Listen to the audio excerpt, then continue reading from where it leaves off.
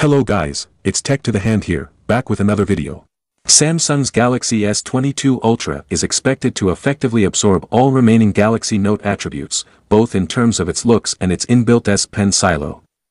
Both have been allegedly corroborated in yet more images purported to show a non-working, 1:1 model of the top-end phone.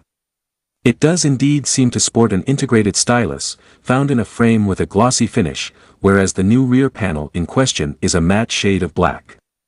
All in all, the S22 Ultra leaks continue to build the impression of a sizable phablet with a modern, premium design. According to a new leak, it will be the same on the inside, as well. SamMobile claims to have learned that the flagship variant will join a very exclusive club at launch.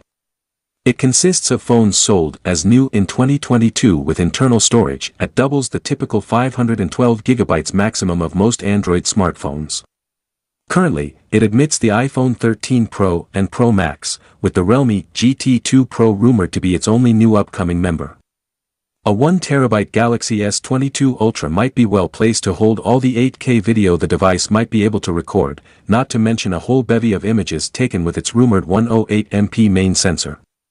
On the other hand, the new rumored spec might oblige Samsung to set an ultra-high price on this alleged top-end SKU. That's all for now guys, please leave a like or a comment and subscribe for more content like this.